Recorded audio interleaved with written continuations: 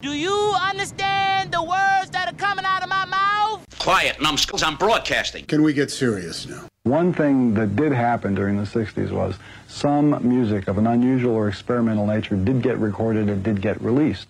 Now look at who the executives were in those companies at those times. Not hip young guys. These were cigar-chomping old guys who looked at the product that came and said, I don't know. Who knows what it is? Record it, stick it out. If it sells, all right. We were better off with those guys than we are now with the supposedly hip young executives who are making the decisions of what people should see and hear in the marketplace. Success in the music business begins with a dream, a vision. This podcast will give you, the listener, the insight and tools to turn that vision into a reality. Meet the industry professionals who work day by day behind the scenes, helping to make those dreams come true. Welcome to the business side of music.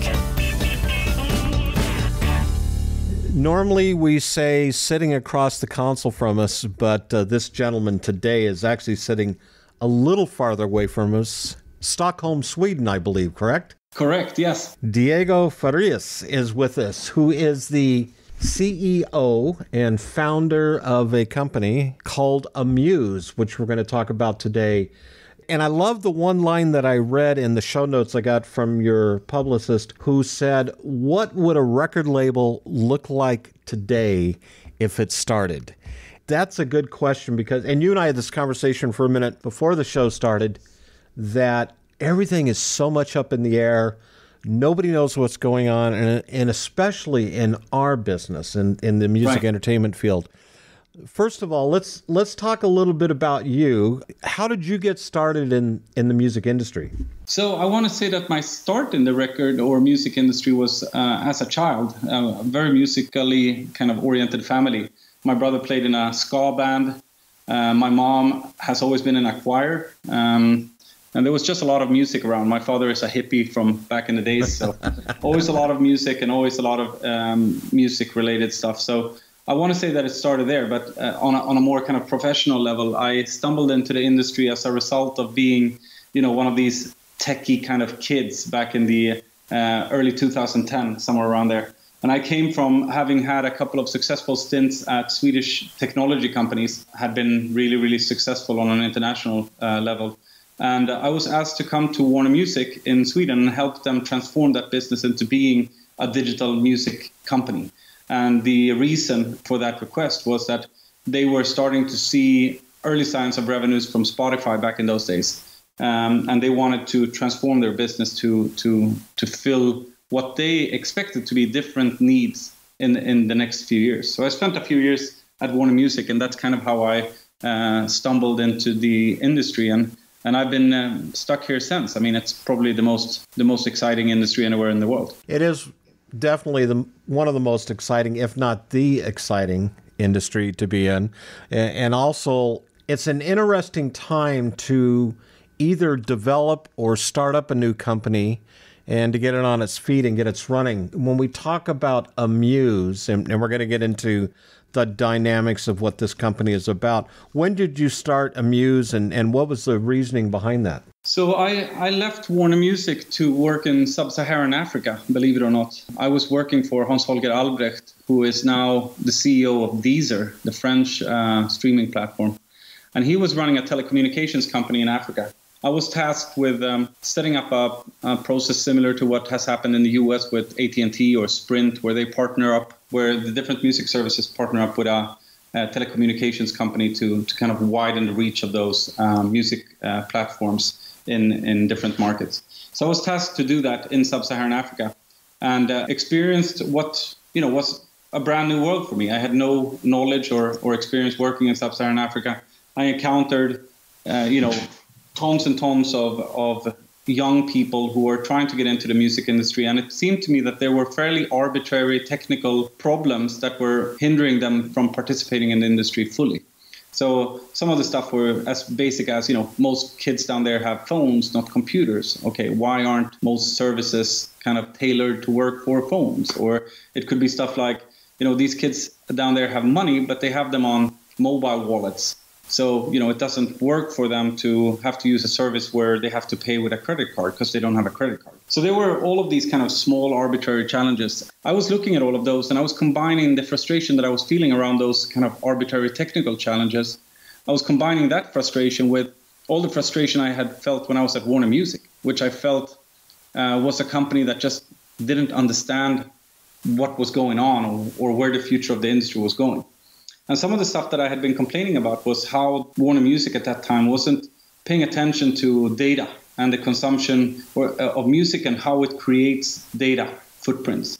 So I had kind of the data complaints or frustrations from Warner Music, and I had all of these technological challenges that I was encountering in sub-Saharan Africa.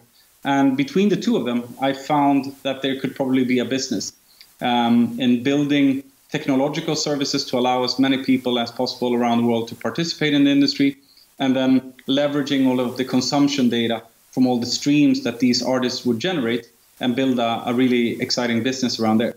And since then, the kind of idea has matured. And I think that little pitch that you read, I think summarizes kind of how we approach the industry nowadays, which is, the industry has just dramatically transformed in the last few years. Businesses have to look differently to address the needs of artists in 2020 and the future. What is that value proposition? And I think because our company is a new company, it's easier for us to be nimble and flexible in trying to answer that question. That's, I guess, the kind of a longer intro to how this all came to be. I like how you brought up the sub-Saharan Africa aspect of things, because especially here in the United States, North America, Canada, other parts of the world, we don't sometimes realize how big that demographic is, how many people are there, how they love music, and most importantly, with what you've described, how they obtain that music and listen to it on different platforms than typically what we're used to here in the United States or Europe. Yeah, I think that's really a really good observation. That was one of the problems I had. I was reaching out to the big global distribution companies who are all American, and I was asking them why African artists couldn't use their services and why they weren't interested in making the modifications needed to address that market. For me, the kind of crickets that appeared on the other end of the line every time I initiated those conversations were an indication to me that there was a space and time where I could, get on with whatever it was that I was thinking. Yeah, and that's the other thing too, is when I know from our show, from the podcast here, Africa is one of our larger markets, especially when you look at South Africa is a big audience for us. Democratic Republic of Congo is one, Kenya, Ghana, Nigeria. They're all listening to the show. So it helps us to maybe, say, awaken ourselves and realize that there's other markets out there that we need to look at and focus on. So with that being said, does it affect you being based out of Stockholm, Sweden, to work in other markets like that around the world? And also, are we starting to unify as one platform of play, if maybe that's how we'd put it, as a streaming service? Is that all catching up around the world? Or are we still delivering music content in different methods? Yeah, well, those are two good questions. And I just want to say before I answer them that I think one of the things that we realized when we started building a service for Africa was how similar the needs were of African artists to a poor kid in a suburb of Atlanta, or a young kid of immigrant background in a suburb of Stockholm, or Peru or Chile or wherever it could be. So that was an interesting lesson. I just wanted to add that to provide a little bit more background. But let's see if I remember the two questions. One of the questions was, are we kind of moving towards this unified music world as far as streaming services go or consumption goes? Yeah. I think the answer to that continues to be no. I think in the two markets that are distinguishing or kind of that are outside of what I would refer to as the rest of the planet would be Africa to some extent, where there are still a lot of local players based on kind of MP3 uploads and more simple types of upload formats.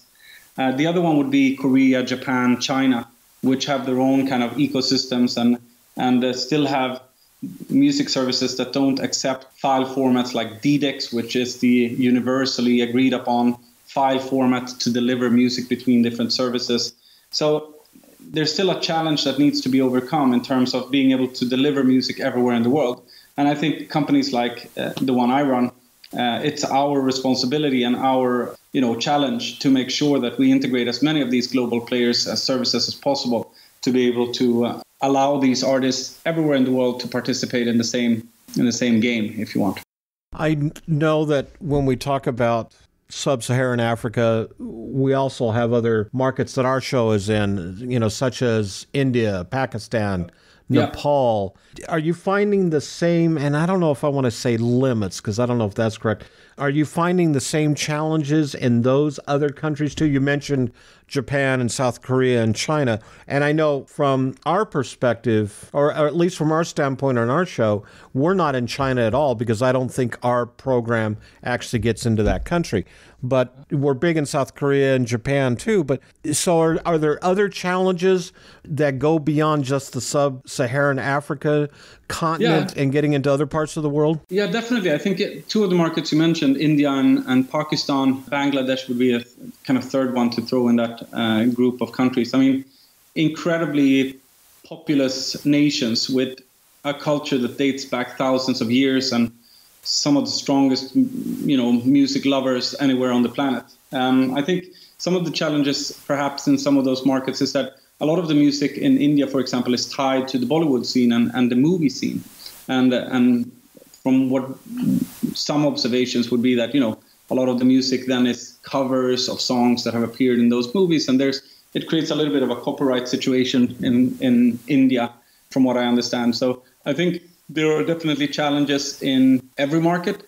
And I think then there might be regionally specific challenges in a country like India, for example. But like I was saying before, I think it's our job to solve these challenges and make sure that to kind of remove those barriers of entry to make sure that everyone can participate. And that's always been the mission of Amuse. We're going to take a break, get a word in for one of our sponsors. And when we come back, we're going to have some more conversation with Diego Farias, and we're going to talk about your company, Amuse, and what it has to offer. This is Rick Caballo with Dead Horse Branding. You're tuned into another edition of Business Side of Music. It's like a good book that you just can't put down. You're listening to the Business Side of Music. Hi, everyone. I'm Larry Butler, and I want to send you a free digital copy of my new book, The Singer-Songwriter Rulebook. 101 ways to help you improve your chances of success. That's right. Everything you need to know to launch your career as a singer-songwriter, all based on my 40 years in the live performance arena. And believe me, I've seen it all. In my book, you'll find the 10 things you have to deal with before even thinking about becoming a singer-songwriter performer. You'll also learn about the 5 things every singer-songwriter can do this weekend to make their live show better. 5 things I can guarantee that you are not doing already. Plus, there's tips on songwriting and staging, photo and video shoots, publishing, merch, dozens of other topics. All written for people who don't particularly like to read. And again, it's free. Just go to the Business Side of Music website homepage and look for my book cover. Click on it, and a free digital copy of my book will be yours. I'm Larry Butler, and I approve of this message. Whether you consider yourself a musician or not, music is all around us, and it affects our everyday lives. Whether it's background music influencing our shopping habits in a store, organ music adding the vibe to a baseball game, or a playlist convincing us to keep going on that last mile of a run. I'm Mindy Peterson, host of the podcast Enhance Life with Music, where we take a holistic look at music's benefits through the lens of science and medicine, entertainment, and business. You can find me and Enhance Life with Music at mpetersonmusic.com/podcast or wherever you get your audio. You're listening to the Business Side of Music. On the show with us today, all the way from Stockholm, Sweden. It's early afternoon here. It's evening there. Diego Farias is with us with Amuse. Thank you for being on the show. Let's talk about your company, Amuse, which was founded, in 2017? Yeah, we launched the service in 2017. And sorry, let me just say thanks for having me, Bob. Great honor. The company we launched it in 2017, and we usually use that date as kind of a reference as to when we got started in the industry. the concept of the company, what is Amuse and what does it do? Yeah. So Amuse does a couple of different things, all in the same umbrella of services. So we think of ourselves as a company that provides services for artists. So we do music distribution. That's kind of the entry point for Amuse. It's a necessity for artists, and what we refer to when we talk about music distribution is moving a file, a song from an artist into the different music services, collecting consumption data, collecting the revenues, and sending those back to the artist. That's kind of where the Amuse journey starts. And then we've built services around that. So for us, that's the step into our universe, and then we provide services like Fast Forward, which is a super cool automated royalty advance system. We have a record label sitting on top of this. We have our technological pro services sitting on top of this. So we think of this as a marketplace where there are tons of cool stuff that artists need to be able to succeed and elevate their careers. And we think that Amuse can build the different types of technological solutions and provide more kind of traditional services to fill those needs and help the artists along their path. Are you more European centrally located, or are you global? Is this something that any artist can use? And I'm assuming, let me back up here. My thought process is this is artist driven for them. It provides them a distribution platform to get their music out there, correct? Yes, sir. Is this something that is focused primarily out of the European market, or can some singer-songwriter artist out of, say, Austin, Texas, can they use your service? Yeah, so, I'll answer that shortly, but Sweden is a country of 10 million people. Unless you're building a service that, sells groceries, you probably have to look outside of the country's borders to be able to build a big business. Amuse is a global business, was from day one, has always been. Our biggest market is actually the US. That's where the majority of our talent comes from. And then we are very strong in Latin America, for example. Chile, Argentina would be two examples. Spain is a great market for us. South Africa is another good market for us. And the Nordics has been incredibly successful for us. I would guess that you saw all of these Spotify Wrapped things that came out last week. Spotify summarized the year in Sweden, and out of the 5 biggest artists in Sweden in 2020, 3 of them were Amuse artists. That's success on an absolutely colossal level. What makes Amuse different than, say, CD Baby that's out there? What are you providing? And I'm not trying to put the spotlight on them so much as are you providing something that's unique and different for that? What would sway that artist to come to Amuse? Yeah, for me, music distribution was always a part of the greater offering of Amuse. It wasn't the entire business. In the case of CD Baby and TuneCore, for example, they are music distribution businesses, full stop.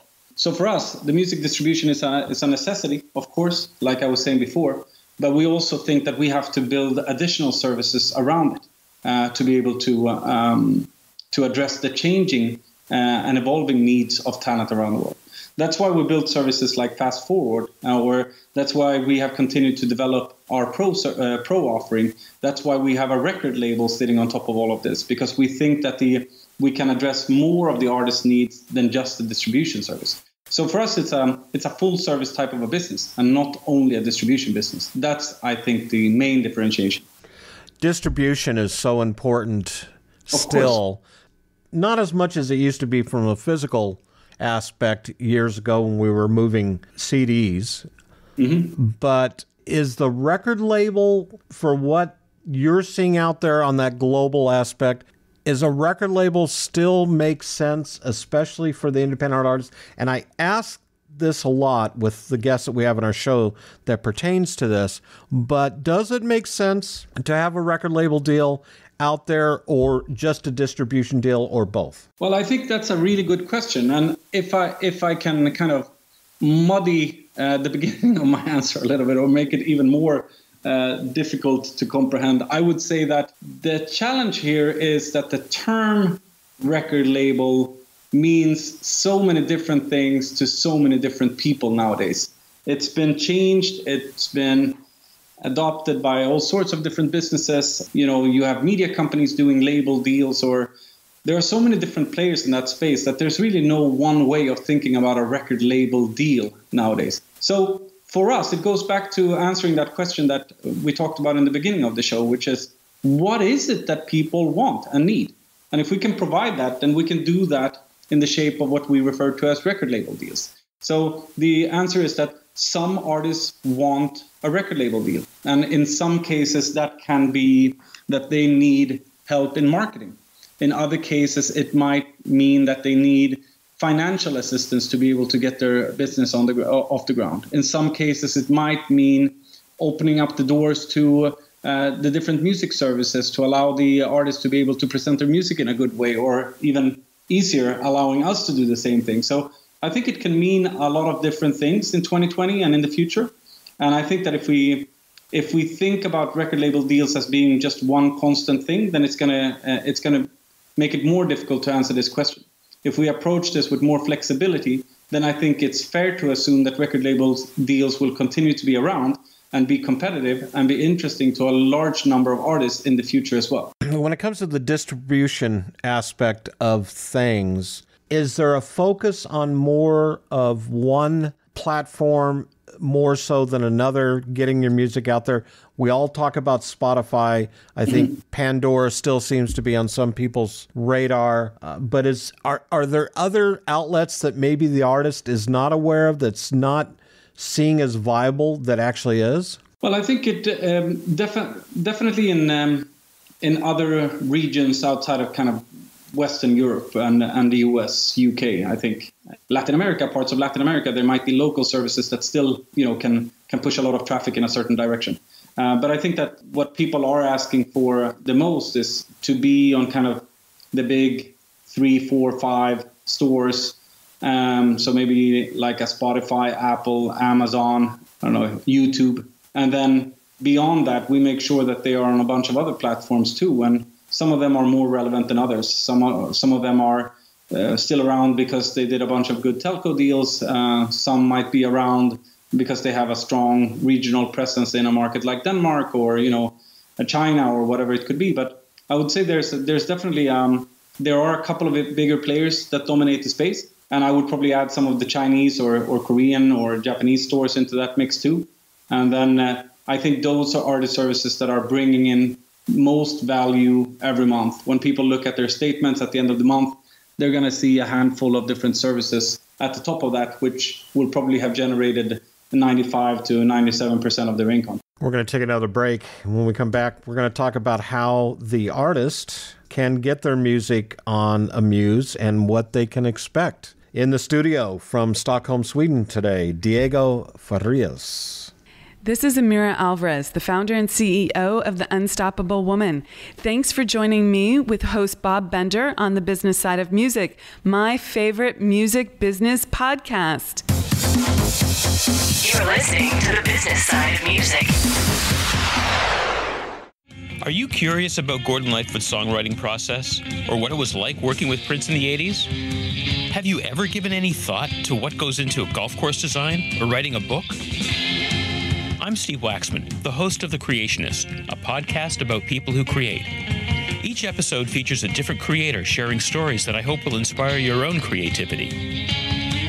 The Creationist is available now on Apple, Spotify, or wherever you listen to podcasts. You're listening to The Business Side of Music.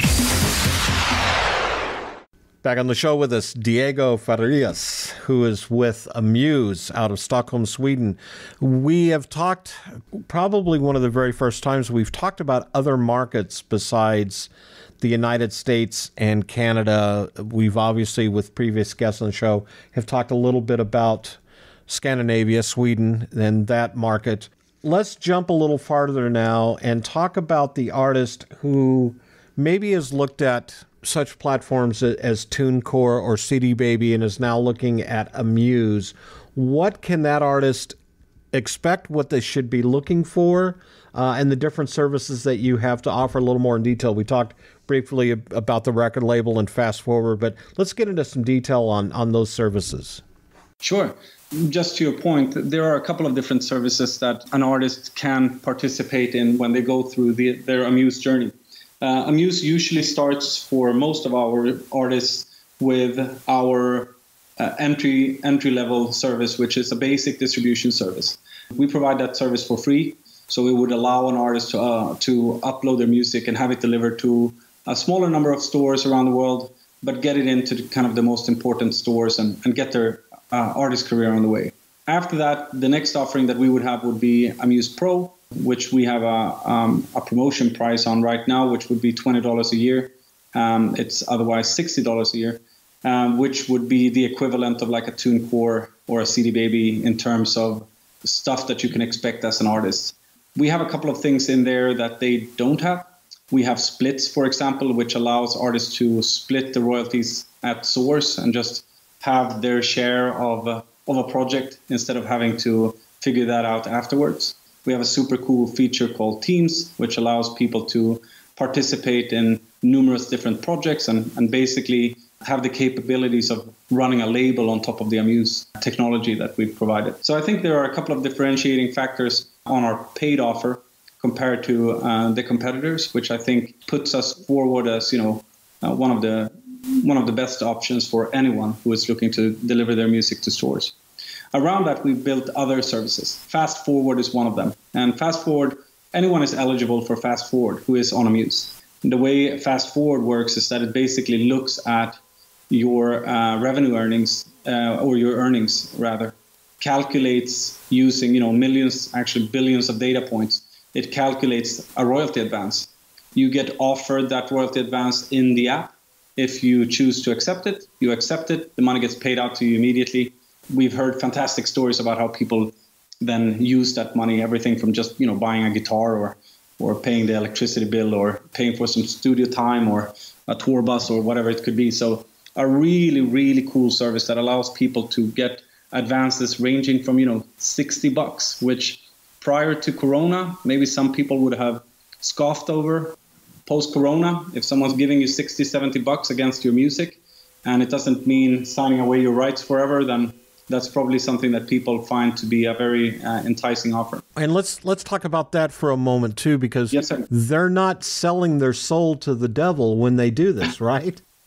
I'm sure there's someone out there who will claim that I am the devil. Personally, I disagree. But no, I think your point is valid, which is, the Fast Forward basically ties down the different songs for the duration of the time that you recoup the advance. That usually takes 6 months or something like that. When that is done, then all of the rights revert to you. But obviously, in the meantime, while we are recouping, we need to have something against the advance that we provided you with. But yeah, it's an incredibly strong deal. I mean, we've seen deals ranging from the hundreds of thousands of dollars to $60, $70 around the world. I mean, we see deals from every corner of the world on a daily basis, which is super, super cool. Let's talk about fast lane support. So I think that's one of the things that also sets us apart. I've seen some really sad stories on Reddit, for example. People have to set up their own forums to answer questions and kind of help each other because they can't get help from people. I don't believe in that. So if you sign up to use Amuse Pro, we promise you an answer in 24 hours. It's a really, really strong proposition. You have to take into account that a lot of the people who are entering the space now, especially during the Corona time, which has been an incredible boom of energy across the world. I think a lot of these are first-time artists. Maybe they are first-time releasing artists who used to run a successful touring business and now suddenly find themselves needing to release an old album that they had and hadn't put up for some reason. These might be people who need a little bit of hand-holding and guidance to figure out this really complicated world. I mean, ISRC codes make sense to you and me, Bob, but if it's the first time that you're entering the business, then no clue what that's about. So providing really, really strong customer support and guiding our artists through what's probably the easiest distribution interface anywhere on the planet, I think makes sense to me. So how does the artist go about getting their music set up with you? Yeah, so like I said, I mean, I'm happy to kind of put myself out there a little bit and say we have the easiest way anywhere in the world. Not only do we operate an iOS and Android platform in addition to our web service, so you could theoretically upload your music from your iPhone while you're on the loo or sitting in traffic or whatever. Probably not sitting in traffic, but on the loo should be a safe place to upload some music. So you could do it from your phone, you could do it from your computer. You basically upload your WAV files into our system, provide us with all the cool metadata that we deliver to all the stores so that they can sort your music in the right way or figure out who owns the music, etc., etc. And then we deliver it to the stores. It's incredibly easy. And I think the reason why it's incredibly easy is not only because it's kind of something we care about, i.e. making it easy, but our service is brand spanking new. Like, we had the benefit of looking at everyone else and how everyone else does it and kind of say, well, that doesn't make sense. We should probably build it easier or better so that people can understand it and use our services in a really cool and easy way. With the Amuse Pro, and you were saying right now it's a special deal, $19.99 a year. Is that per song or is that per album, or how does that work? No, that would be for the full year. So you release as many songs as you want for the course of that year. Wow. Okay, gotcha. So that's a very competitive offer. And it includes all of that stuff that we were talking about. It's really good turnaround times. It has that super good customer support. It includes those splits and the Teams functionality. So as far as, spending your $20 wisely for distribution, I think the Amuse deal that we have right now is probably the most solid one out there. And how can people find Amuse? Amuse is available online. Amuse, AMUSE.io. Our apps are in the App Store and in the Android store. Get going already. Don't look at your phone. Just go there. Yeah, sounds like a great idea. One question before we go. What is, in your mindset, we talk about the United States, North America. Let's get outside of that. What is probably the second largest, or maybe the second and third largest markets these days for music? So I actually don't have the exact numbers off the top of my head, but if I can just frame it in my own personal way, I would say that the UK is obviously doing incredibly well. We've seen an insane explosion of songs coming out of, for example, the drill scene, which I think is a really interesting scene to be looking into. The other thing that I would list would not be a country, but a genre. And I would say that lo-fi is a universal phenomenon that has no borders or no countries. It's a type of music or a genre of music that kids are producing in basements in Turkey or Mongolia or Finland or Canada or the US or wherever it could be. So I would actually, if I could just do some trend, looking in the looking glass, I would say that between all the cool stuff that's going on in Europe, of course, UK being one of the strongest markets in that space, and lo-fi as a phenomenon with the genres like funk or a sad rap or whatever the other genres are that are affiliated with that, I would say those are two interesting things to be keeping an eye on in the future. That's actually really good information. Diego, thank you so much for being on the show. Thank you so much for having me. The Business Side of Music is the creation of Tom Sabella and Tracy Snow and is produced by Bob Bender. The Business Side of Music is recorded at Music Dog Studios in Nashville, Tennessee. Production sound design by Keith Stark. Voiceover and promo by Lisa Busan.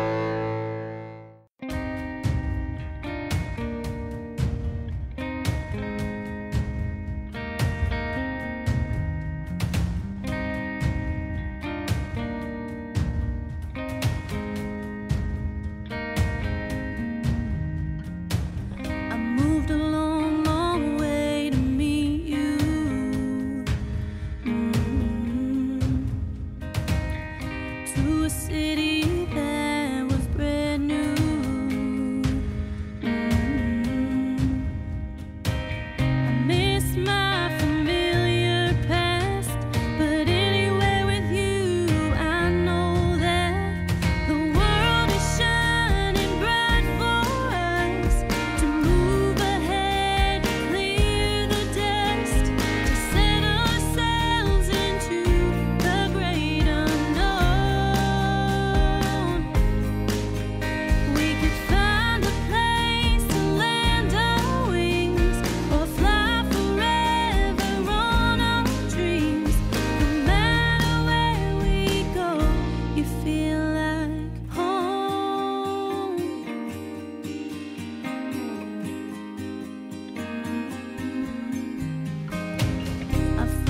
deeper than the deep blue.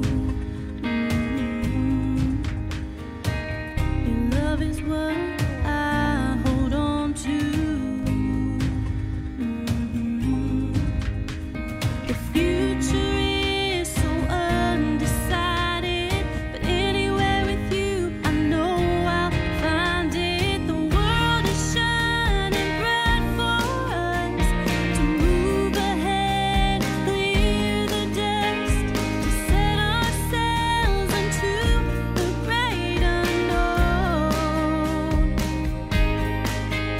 We could find a place to land our wings, or fly forever on our dreams.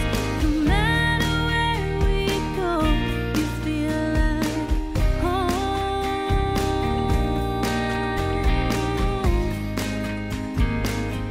You feel like home.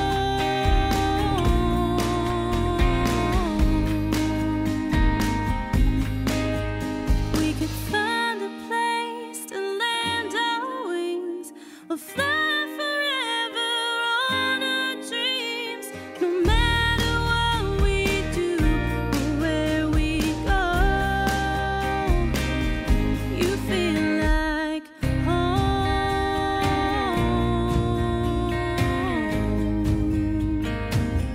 You feel like